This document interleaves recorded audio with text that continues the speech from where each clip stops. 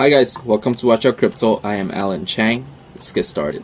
In today's episode, we're going to cover what actually happened to Luna, the latest news and market movement. Scott Minerd, the chief investment officer at Guggenheim, a large investment bank on Wall Street, says at the World Economic Forum that Bitcoin might hit 8,000 US dollars. And it will be the bottom line, which means there will be another 70% drop. If Minerd's forecast really comes true, it will be another suffering for the crypto circle. The total value of the crypto market evaporated 500 billion US dollars by dropping 24% in the past 30 days.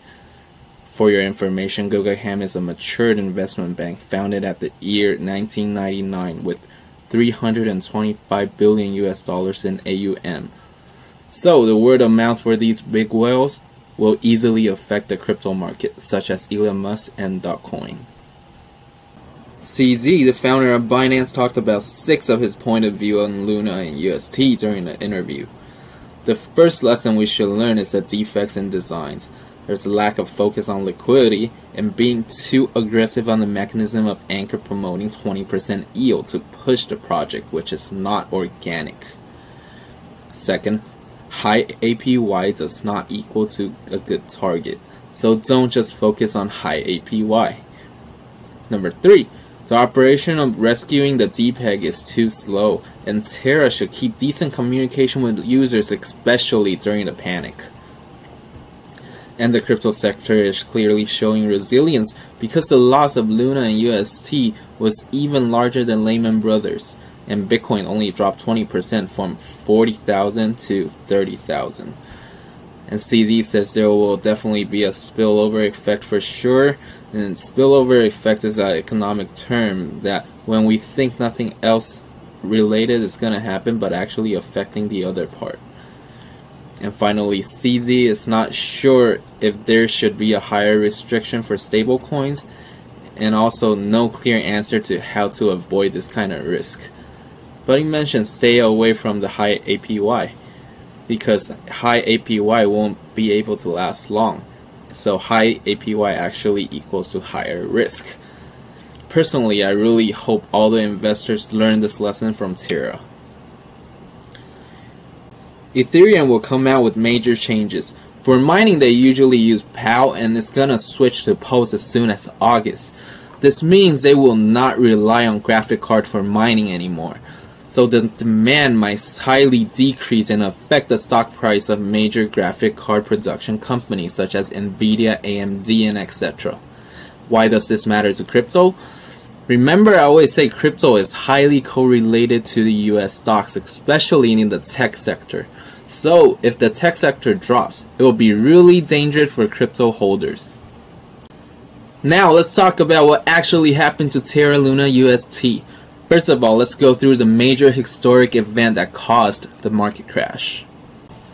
In the year 1997, George Soros and his whale ally hunted the Southeast Asia market bubble, highly shorted Thai baht, and used up to 30 billion US dollars of foreign exchange reserves from the Central Bank of Thailand and forced Thai baht to start using a fluctuating rate, which led the Southeast Asia country to a financial crisis. And this is a dot-com bubble we all know. Then, in the year 2008, Lehman Brothers created a bunch of default rates from the subprime lending. The debt went a lot over the company value and was forced into bankruptcy. After this, we all know what happened next, which led us to a world financial crisis. You might be thinking right now, what does this have to do with Luna?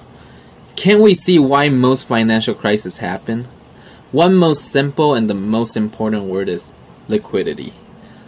First of all, we need to understand what is Terra, Luna, and UST.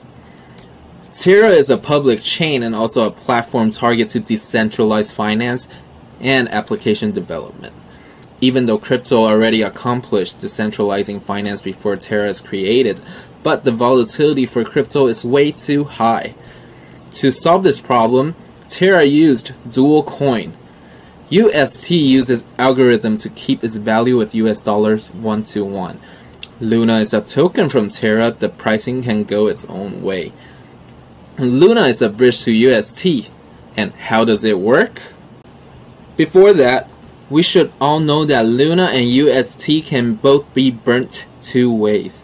When UST rises above $1, any Luna holder can switch in $1 worth of Luna for 1 UST and sell each UST above $1, making a profit and bring the peg back.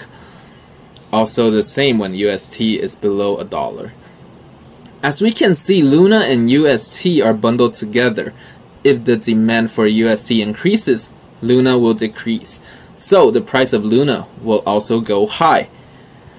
So we can think of UST as an accelerator for Luna and Luna as a stabilizer for UST. So either they both do well or they both crashes. Now we might be thinking, what caused the crash? Mostly it's because of Anchor, what CZ talked about earlier. Anchor encouraged investors to loan UST as high as 20% yield of return. After that, people will have the same question as I do, obviously. If we can get 20% a year stably, why do we need to do other investment? Why do we do stocks? So the demand for UST highly increased, and the price of Luna went skyrocketing. After everyone deposited their UST in Anchor, the liquidity of UST is gone. After the Fed increases the interest rate, the whole market starts plummeting. The market value of UST is 18.7 billion, but the liquidity is only $3 million left. Can you even imagine? After investors know about it, the market started to panic, causing a mass sold out for UST.